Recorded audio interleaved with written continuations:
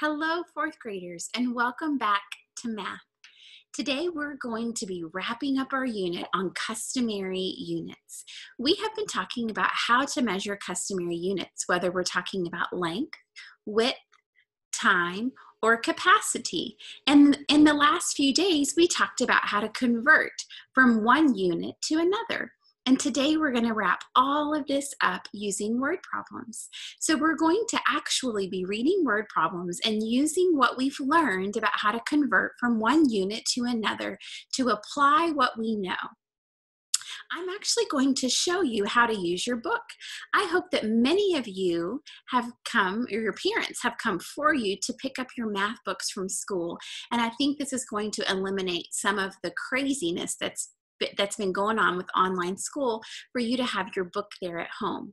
Now, if you didn't get your book or your parents weren't able to come and get it, it's still okay. And you're still able to do everything that we're going to do at home. You're just going to need a pencil and a piece of paper. So I want you in just a moment to pause the video and go get your math book and a pencil. And if you don't have your math book, go get a piece of paper and a pencil and then come back and we'll be ready to work. All right, I'm assuming that you're back with me now. I'm assuming you've hit pause and you've gone and gotten what you needed. Now, if you'll look here, I have independent practice pulled up for lesson 12-5. And believe it or not, we've already gone through more than half of chapter 12 together. So if you want to turn in your math book, it's page 649. Now, to show you how to do word problems, I'm going to simply do independent practice with you, just like we would in class. So if you want to turn to page 649 with me, that would be great. And you may work along with me while I work on my marker board here. If you don't have your math book at home, just work on your piece of paper, just like you would if you were at school and you'd forgotten your math book at home. Now, I'm going to show you actually how you're going to type into a document that you can turn in to Miss Gunn and myself. So your homework document is going to look very much like this, with an answer box for each one of your homework answers, the way this one is. Okay, now you're not going to be able to show all of your work in this box, which is why you're going to use your book. Or if you don't have your book, you're going to use your paper. Now, let me show you. I'm going to jump over here to my iPad, which is working as a document camera, and we will work together on these problems right here. Now, in my class, I know for word problems, and I think Miss Gunn's class does the same, we use cubes when we're doing word problems. So we circle our numbers, we underline the question we're trying to answer, we box in our keywords, we eliminate all the extra stuff, and then we solve and show our work. So we're going to be using that method to solve our word problems today. Let's scoot this over to the side so that we have room to work. I also have put here the picture of this gal with her chart. Now, it looks like a whole lot of information, but do you know what is so cool? You know all of this stuff. We've learned it all. Now, I don't expect that you're going to have all of those terms memorized. It's okay if you don't know exactly how many pints are in a gallon, but you do want to know some of the basics, like there's 12 inches in a foot, and there's 36 inches in a yard, and there's 4 quarts in a gallon, and there's 16 ounces and a pound. So some of those basic things you want to have memorized, but I know that you've just learned them. So here is this chart for you to refer back to. Now, in your book, this chart is on page 642. You're going to want to bookmark that. Those of you who don't have the book, it's also included on tonight's homework on the homework file that I'm sharing with you. It's the first page there for you to refer back to, because we're going to have to convert some of our units to do some of our word problems. So let's get started on our independent practice. Let's pull it over here, and I'm going to leave the gal right up here at the top so we can continue to see, and this hopefully will come into focus on that problem there. All right, let's read this first one. A limousine is 240 inches long. A pickup truck is 19 feet long. Which is longer? Well, our initial thought is 240 inches and 19 feet. Those are our two numbers that we know. Which is longer? What we can't do is we can't compare inches with feet. We have to convert. We have to convert them to be the same unit. So we know that a limo, let's scoot this over just a little bit, and we're going to use L for a limo. A limo is 240 inches. And we're going to think a pickup truck, we're going to use T for a pickup truck, is how many inches? Well, if it's 19 feet long, we have to do some math, and we know 19 feet times how many inches in each foot? 12. That's exactly right. So we have to do 19 feet times 12 inches in each foot. We know how to do this. 9 times 2 is 18. That's correct. Carry your 1. 2 times 1 is 2. Plus 1 is 3. Now we're multiplying by the 1, but it's actually a 10, so we put our 0 in this place. 1 times 9 is 9. 1 times 1 is 1, and that was from our first time around. Now with our two partial products, what do? We add them together, and I'm running out of room. I hope you can see. 8 plus 0 is 8. 9 plus 3 is 12. Carry your 1. 1 plus 1 is 2. So the truck that was 19 feet long is the same thing as 228 inches. So going back to our question over here, which one is longer? The answer is the pickup truck.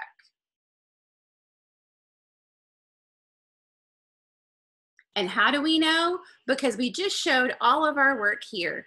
For now, I want you to just leave that right there, and I'm going to show you how we're going to enter this in online in just a moment. Let's erase this work, and let's move on to number 5 here. Which container holds more? A gallon jug, a 3-quart pitcher, or a 5-pint bowl? Okay, so we're comparing gallon, 1 gallon, 3 quarts, or 5 pints. So 1 gallon, 3 quarts, or 5 pints. So what I would do on this one, I believe, is I think I would convert them all to how many cups are in each one. So let's look at our capacity units here. And we know that in a pint, every pint has 2 cups right here. So 5 pints, let's start down here. 5 pints times 2 cups is how many cups? 10 cups total. 3 quarts, we need to figure out how many cups are in 3 quarts. Well, 1 quart equals 2 pints. 1 quart also equals how many cups? 4 cups. So 3 times 4 cups is 12 cups. 1 gallon, we learned, do you remember that capacity video with my boys in there? We learned that in a gallon, there's how many cups? Do you remember? If you don't, let's zip back to our chart. 1 gallon is 4 quarts, and each quart has 4 cups. So 4 times 4 is 16. So there's 16 cups in a gallon. Our question, if we come back to it, is which container holds more? The gallon jug, the 3-quart pitcher, or a 5-pint bowl? Well, which one holds the most? The gallon jug. 16 is more than 12 and 10. So our answer here is the gallon jug. All right, let's keep going on to number 6. Julia and her brother went deep sea fishing. They caught a spotted sea trot weighing 5 pounds, 10 ounces. Ooh, those are some numbers we're gonna need. And they caught a snook weighing 8 pounds, 4 ounces, and a redfish weighing 176 ounces. Which was the largest fish they caught? So we're going to have to convert each one of these into ounces. So our question is, which was the largest? And so there's a sea trot, a snook, and a redfish. So let's do sea trot, snook, and redfish. Okay, the sea trot was 5 pounds, 10 ounces. So 5 pounds plus 10 ounces. Now, how much is in 5 pounds? Well, to figure that out, we have to we have to look up here. Let's look up here. In each pound, there are 16 ounces. So we have to do 16 times 5. 16 times 5. 6 times 5 is 30. Carry your 3. 5 times 1 is 5, plus 3 is 8. So 5 pounds is 80 ounces plus 10 ounces. So we can do that in our head. We know, what was it called? A sea trout. It's 90 ounces. We already know that the redfish was 176 ounces. So now we need to solve for the snook. A snook was 8 pounds, 4 ounces. So let's do that one. 8 pounds, 4 ounces. Oh, whoops, I just realized I'm writing off where you can see. So let's do it up here. We'll do 8 pounds, 4 ounces. Now for every pound, we know there's how many ounces? 16. So we have to do 16 times 8 to figure out how many ounces there are. 6 times 8 is 48. Carry your 4. 8 times 1 is 8, plus 4 is 12. So 128 ounces plus 4 more ounces is 132 ounces for the snook. Now, which one was the largest fish they caught? Look at them, 176, 132, or 90? 176. So the answer is the redfish. So we would come back here and we would write the redfish. Now, let's stop right there. And I'm going to jump over and show you how to get this information online. So pickup truck, a gallon jug, and the redfish. Those are our answers. So let me jump from here, and I'm going to go back to sharing my screen with my computer screen. Number 4, the answer is a pickup truck. It says type answer here. Well, you want to click in there. Once you have your answer, you want to click. And when you click, do you see it highlights it? Then you want to put your cursor, see the 4-way arrow? If I start clicking that, I'm going to move my text box. I actually want to click where my cursor goes right there to the words, and I'm going to delete type answer here. I don't need that information. And my answer is what? A pickup truck. And so you're going to type in pickup truck there for your answer. You're now done with that text box. We know that number 5, our answer was a gallon jug.